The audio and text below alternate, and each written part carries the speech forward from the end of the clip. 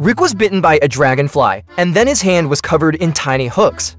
He was clutching the washstand, and his hand was glued to it. Rick struggles to get away. The boy takes a swing at Rick in anger, but his movements look like a movie in slow motion to Rick, and Rick dodges it with ease, just when he's getting his kicks.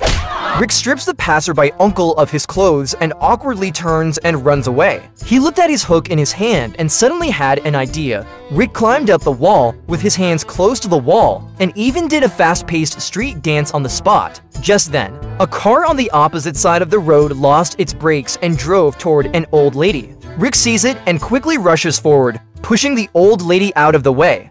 The accident did not only leave Rick unharmed, but it also damaged the front end of the car. But because of his strength, Rick not only fails to save the old lady, he pushes her into a wood chipper.